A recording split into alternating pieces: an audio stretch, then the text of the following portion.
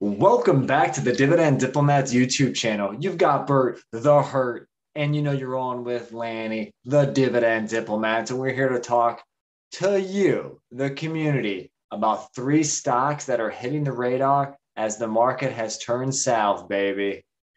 But before we jump into them, everybody, come on. You know the drill. Tune up that banjo and sweet chin music, that subscribe button. Then you know what? Get up onto the top row. You drop the elbow on that like button, turn it blue. Everybody, thank you for your support over there. You drop the pin count. You go 1, 2, 3, because we are talking to you today about those three dividend stocks. We are amped up and ready to go, Lanny. Guys, the stock market has dropped over 3% almost in the last few business days in the S&P 500. Obviously, there are so many fears going on right now. You have inflation. You've got the Fed signaling the tapering news. Rates are going up next year. Debt for cost is going to go up. And then we have the new COVID variant. And Bert, correct me if I'm wrong, but Omicron variant. Yeah, we're going to go with any of them. That's fine. All we know is it's another COVID variant, another strain that's creating more stresses on the market. So it's kind of the event that we've all been talking about over the last month. Man, we've been excited. We want the market to go down so we can move cash off the sideline into undervalued dividend stocks that are on special. So that moment may finally be here. Over the last few weeks, we've pumped out a couple of watch lists. Lanny just put out his December watch list. Before that, I put my watch list out for three stocks we're going to buy. But today we're going to focus once again on three stocks that you hit it perfectly in the intro, Lanny. Haven't seen drops like this in a while, and we need to put on our radar and your radar for the next few weeks. So we've got three hot dividend stocks. One stock even dropped 10% today on November 30th, the timing of this recording. And we're recording it at 11:30 at night. So we're staying up late to deliver you the dividend stock news. And that's what Bert, the Heart, and Lanny bring to the table, baby. But Bert, how do we evaluate these dividend growth stocks to buy right now? As an investor, as a beginner investor, how should they be evaluating stocks that we recommend? Using our stock screener, the famous Dividend Diplomats dividend stock screener, PE ratio less than the S&P 500, payout ratio less than 60%, history of increasing dividends, and that fourth bonus metric, the dividend yield. So Lanny, you want to jump right in again, everybody. We're talking November 30th here. Market dropped again. The S&P 500 finished at 45.67, well off of the record highs around 4,700. So let's get right in, Lanny. Why don't you tell us the first stock on the watch list for us to keep an eye on? Well, obviously, before we jump in, I just want to throw in another little announcement. Dividend investing, we love. We love dividend investing. Bert, give me one of your favorite reasons why you're a dividend investor. It's truly passive. To get dividends, to receive more dividends, receive dividend increases, you don't need to lift a finger. And what about you, Lanny? I would say a lot of that is, you build your passive income stream. It's probably the other reason why I like dividend investing, because it's an easy second source of income for all those people looking for another source of income. Dividend investing, because you can start with as little as $1 or $5 on a lot of financial platforms. That's why we recommend dividend investing. Get that second cash flow, source of passive income going, Bert. Yep, that's exactly right. So that's a great reminder. That's why we're pumped up to be dividend investors, especially on days like this where the market falls and we see stocks falling. The stock screener found these three companies. I think it's time to dive into here. Lanny, tell us about that first company. All right, the first company, even Bert talked about, it was on his dividend stock watch list because he wants to add more shares to his dividend stock portfolio. This is a stock to buy on his list, but now it's really hitting the radars. Warren Buffett, what were you thinking when you were buying in at the price you did? Because now the price is almost down to $50 for Verizon Communications, ticker symbol VZ. Bert, what's the stock price of Verizon right now? And what's that first dividend stock metric? All right, the stock price is currently $50.27. Their forward average EPS is $5.39. That gives you a low single-digit PE ratio of 9.33, well below the market, which is trading in the mid to high 20s, depending on the day you take a look at it. It's excellent. There. Why don't you tell us about that payout ratio, Lanny? Payout ratio it's Mr. perfect. It's a perfect payout ratio between that 40 and 60%. It is 47.5% for Verizon Communications. That just gave me a chill there, everybody. That's why I had the jerk there. I got a nice chill from the perfect payout ratio. Moving to the third metrics. Yeah, they've increased that dividend for 16 consecutive years. They're less than a decade away from being a dividend aristocrat, a company that has increased its dividend for not one, not two, but 25 plus consecutive years. And Verizon's 5-year dividend growth rate is 2.11%. Not too bad. Obviously, 16 plus years, they're not quite that aristocrat yet, but Bert, wouldn't you argue that they are well on their way? Yeah, if they are moving and they are grooving towards, and hopefully by the end of the decade, they are going to be that aristocrat. It's funny how where they're close, but it takes so long for them to get there. It's Burge's job moving and grooving, so let's just remember that. So yeah, where I got these moves from. Better watch out, everybody. No, it's not. But the dividend yield for Verizon Communications based on this, they pay again that annual dividend of $2.56 or 64 cents per quarter. So at the time of this video, they're over 5% again. They're at 5.09% for Verizon Communications. To give you perspective, I was pumped up when I put them on the watch list because they were closing in on 5%. They were around 4.9% of that watch list. Now they're well over it at 5.1%. So again, just to summarize here, Verizon, 9.33 PE ratio, payout ratio perfect at 47.5, 5-year dividend growth rate of 2.11%, 16 years of increasing dividends, and a yield of 5.09%. Next two companies, we talked a lot about Verizon. That's old news because we keep bringing them up here. Now let's get a little bit of new school here and talk about some of these new companies that we necessarily haven't featured on our YouTube channel in a while. That second company, Lanny. Bert, I think you need to do the honor because it's in your favorite town. It is. It is Ohio headquartered, but another Ohio headquarters. Right. I always forget this company is headquartered in the Buckeye State. That's right. Anyone takers, you know what? Let's jump right into it. Wait, is it Marysville? I think it's Marysville, Ohio. I'm pretty sure. It's near Columbus. That's why Lanny's talking about it. That company is Scott's Miracle-Gro, ticker symbol SMG.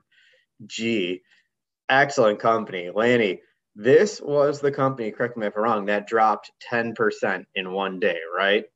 Dropped 10% here on, November 30th, the end of the month. Scott's Miracle-Gro, ticker symbol SMG, finished the month at $144.89. To get into that first dividend stock screening metric, the price to earnings ratio, analysts are expecting $9.61 in earnings from this massive, DIY, taking care of your yards and your home company here. That price to earnings ratio is only 15 times forward earnings, which is very undervalued for Scott's Miracle-Gro. And they took off during the pandemic for that reason. More people were at home. They weren't spending money in different parts of their budgets because you were stuck at home. So they poured a lot of it into improving their yard, improving their lawn, and a lot of the products that Scott's Miracle-Gro offers. So even with all that in mind, seeing their sales grow so much over the last year and a half, it's kind of crazy that their PE ratio is only 15x at this time. Only 15x. Now, to get into that second dividend stock screening metric, the dividend payout ratio, it's very interesting for Scott's Miracle-Gro, but we'll only look at their dividend because, Bert, they do pay that special dividend every handful of years. But they do pay a quarterly dividend of, I believe, 66 cents or $2.64 per year. So that payout ratio is like nothing. It's literally 27.47%. Insane. So even with the announcement of a special dividend every once in a while, it's still a very low payout ratio and plenty of room to keep growing and announcing that. Let's talk about that 5-year dividend growth rate of 35.54%. Fascinating. Just a small amount, just a casual 35% increase. And they've increased that dividend for 12 plus consecutive years. You gotta like Scott's Miracle-Gro. Again, ticker symbol SMG. Now that bonus metric, that dividend yield, Bert, bring it home. What are they looking like when they're crossing third? Their yield is 1.82%. But just to highlight that and bring up the point that Lanny mentioned earlier, it is deceptive here for Scott's Miracle-Gro because this is their payout ratio and their yield are based off of their regular recurring dividend. What Lanny was saying was every 3 to 4 years, Scott's Miracle-Gro also lumps in a very large special dividend in there. And we're not talking small dollars too. We're talking amounts that could be 2 or 3 times their annual dividend, just get paid out in a big cash thing. So while their yield is 1.82% on a recurring basis, when you factor in the special dividend, it's a little bit higher of an annualized amount. No, I mean, yeah, exactly. It's a great combination, a great company to own. I know you and I both own it, but Brett, how has the stock performed so far year to date? Not well, down 27.81%. In the last 52 weeks, they're down 17.77%.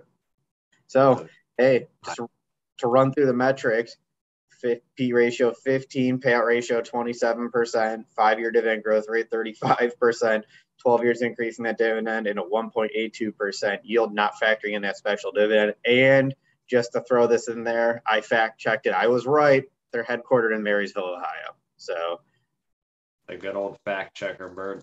Yeah, you know me. So stock number 3.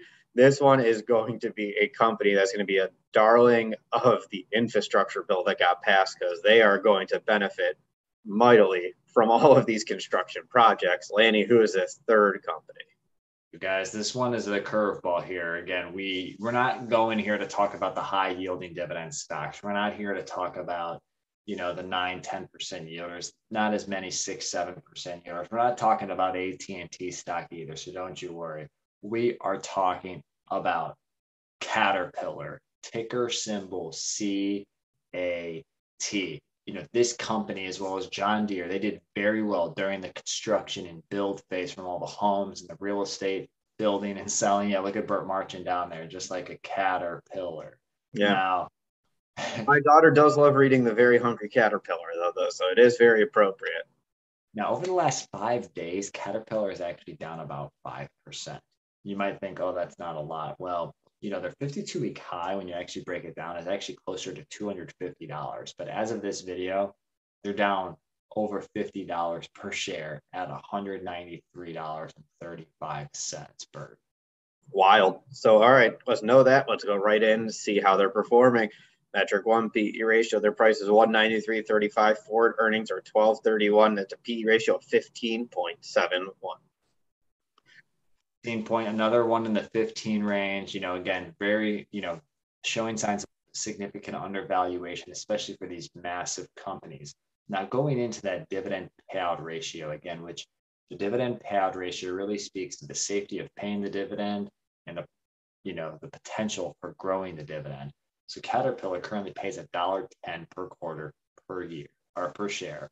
And when you annualize that out, it's $4.40. That dividend payout ratio is low as well. It is only 35.74%. So right there with Scott's Miracle-Gro. Yeah, and moving to that third metric, their 5-year dividend growth rate is 6.92%, and they are an aristocrat. First one on this list that's an aristocrat. They've increased that dividend for 27 plus consecutive years. A dividend aristocrat, increasing that dividend year after year after year after year. I know Bert loves the bobblehead movements there. It's getting late. The head's not bobbling right now. Doing it at a 7% growth rate, so solid. I mean, so consistent. But Bert, that bonus metric, I always like to see you bring this one home. What are they yielding at right now, and how is it going to compare to Scott's Miracle-Gro? Well, it is 2.28%. So their standard dividend, it is higher, obviously, than the 1.82%. But if you factor in Scott Miracle-Gro's special dividend, you kind of annualize it out over the 4-month period, they're probably pretty much in line. That would be my spitballing estimate. So to summarize here, the Caterpillar, P ratio 15.71, payout ratio 35%, 5-year dividend growth rate 6.92%, years increasing dividend 27 plus, and a yield of 2.28%. I mean, 3 great companies, Lanny. I have nothing more to say. They're all showing great signs of undervaluation. The metrics for each one of these look fantastic. Stock market's down. Are these 3 dividend stocks to buy right now? We want to know from you guys. Again, Verizon, P ratio that was below 10, payout ratio below 50%, a yield above 5% with a 16 plus year streak of growing their dividend. Scott's Miracle-Gro, a low PE ratio of only 15, a significantly low payout ratio below 30%, dividend growth for over 12 plus years with special dividends. That growth rate's double digits max, and the yield that's generous at 1.8%. We just showed you Caterpillar. You'll see it in the chart here. Bert, what are you thinking about these three dividend stocks, brother? Yeah, I mean, I keep growing my Verizon position, so that's always one that's going to be at the top of my chart right now. But I'm going to keep a close eye on Scotts Miracle-Gro and Caterpillar, especially if their prices keep falling. I mean, that's all. I mean, there's so many great stocks out there to watch. I had my watch list. You have your last watch list. Here's another watch list. The reality is just keep doing your research, keep finding the undervalued dividend stocks that meet your current investing needs and what you want in your strategy. These are three stocks, but there are so many out there that are undervalued, and we want you to leave them in the comment section and let us know what stocks you're seeing that are undervalued that we should also be considering, because we want your feedback, because we want to keep buying undervalued stocks, even if they're not the three that are on this list.